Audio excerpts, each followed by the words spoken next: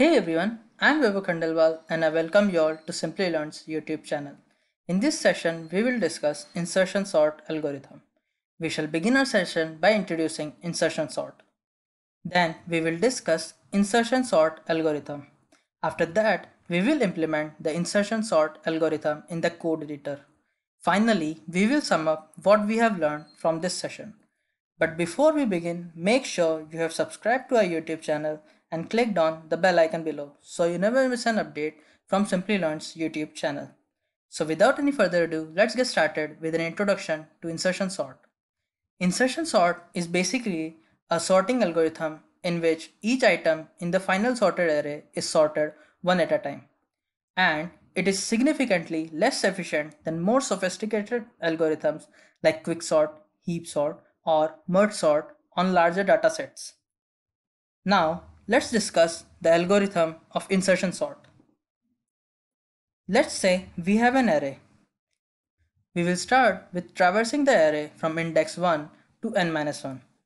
While traversing, we will compare elements at the current index to its predecessor. If the data at the current index is smaller than its predecessor, then we will compare it with the element before that.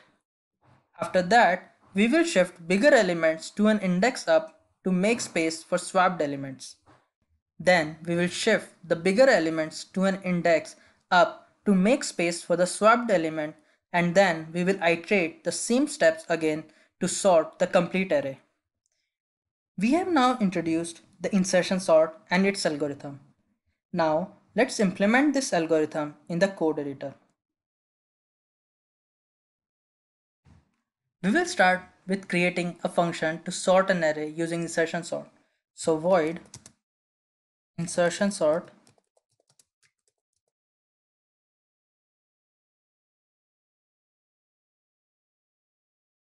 we will give it argument as int array arr comma int size.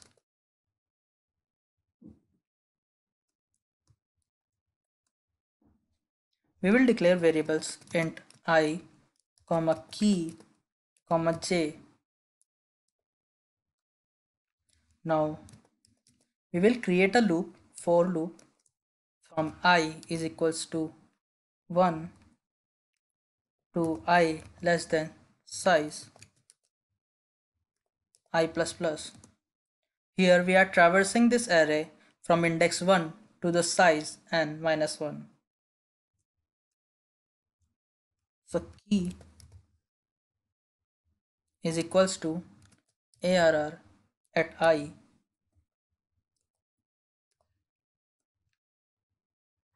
and j is equals to I minus 1.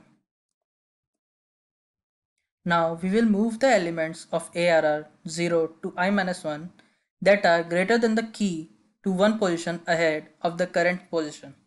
So while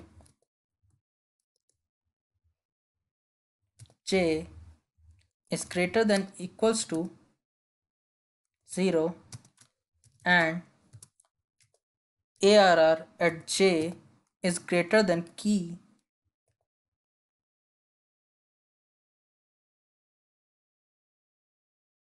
then we will swap these. So arr at j plus 1 is equals to arr at j and j will be equals to j minus 1.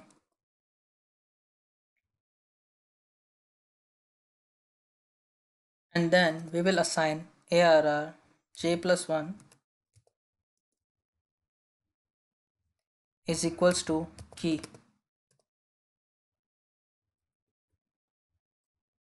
Now we will write a function to print this array of size void print array. We will give its argument as int array and size.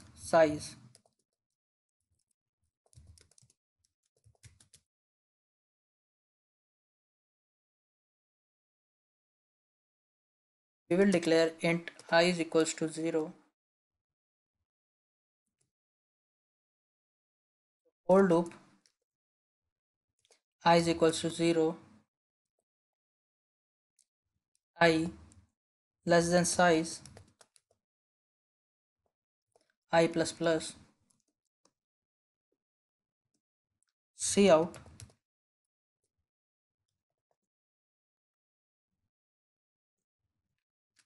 arr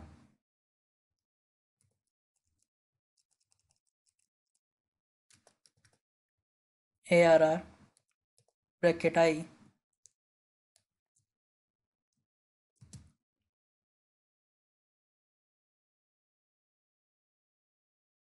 and cout handle.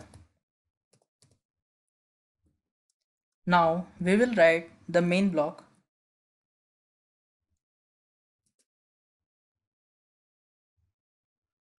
So int arr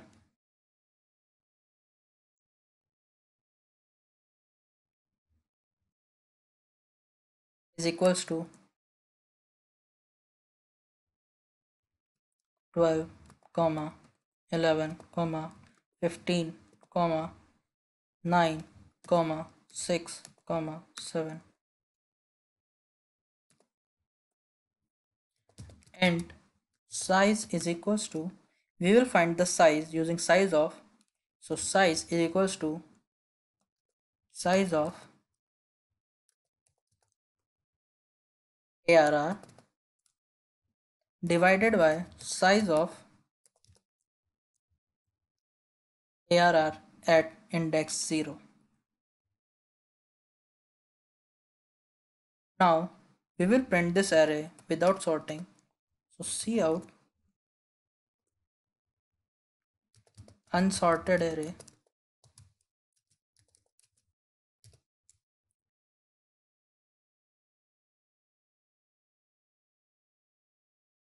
and we will print array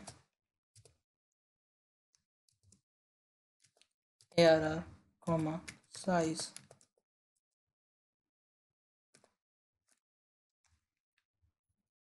Now we will call insertion sort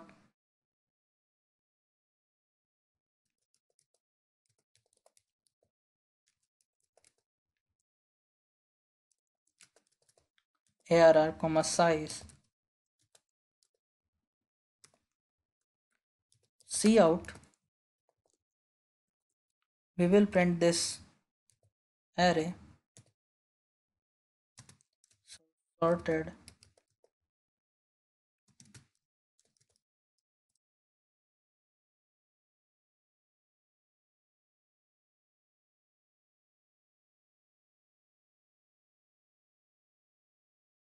Now we will again call print array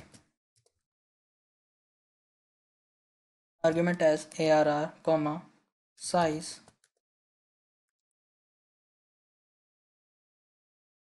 Now let's print this.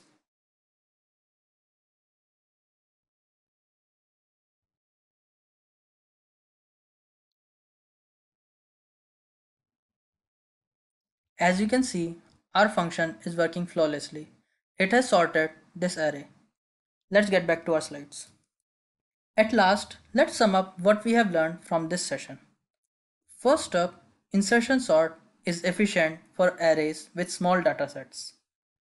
Next up, insertion sort requires a constant amount of extra memory. Next, insertion sort can only sort a single element at a time. And finally, insertion sort has the worst complexity of big O of n square. And this was all for today's session. Hope you guys found it informative and helpful. If you like this session, then like, share and subscribe.